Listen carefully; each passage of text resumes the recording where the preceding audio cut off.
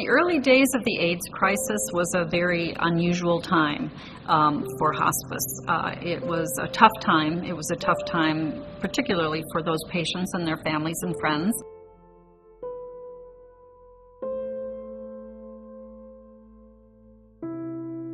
AIDS was very stigmatized, and not a lot of people wanted to take care of AIDS patients. You did not know how the disease was contracted. So when I was hired to work with this group of patients, again, the care was very different. They didn't want to hold the hand of an AIDS patient. They didn't want to stroke their hair. You know, when they said a prayer, they didn't want to touch the patient on the shoulder because they were afraid. There weren't a lot of doctors that took care of AIDS patients.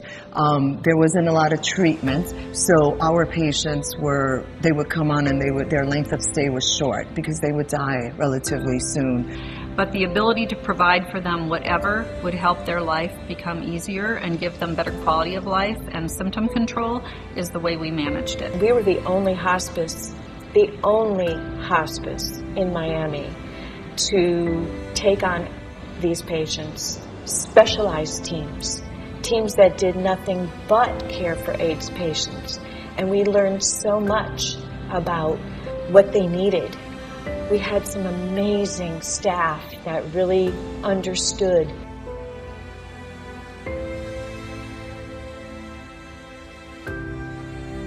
It was a tremendous feeling of satisfaction that our caregivers got.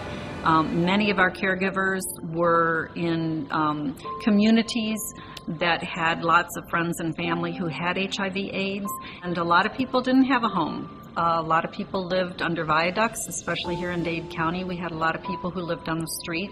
A lot of people with HIV/AIDS were living on the street at the time because other places wouldn't allow them to live there. You know, the address was we'd meet them under the bridge at a certain time of day. And, you know, the whole team, the aide, the chaplain, the social worker, you know, we'd make our appointment times to meet the patient where the patient was.